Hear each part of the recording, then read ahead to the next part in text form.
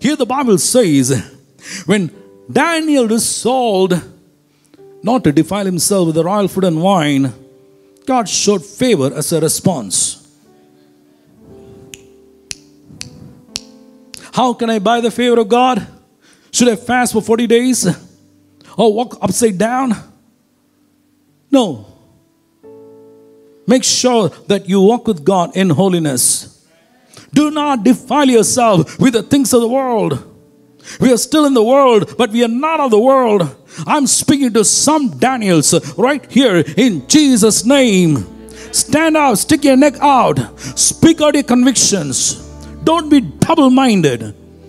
God put you wherever you are, in the marketplace, in your company, in your office, in your own situations, only to represent God.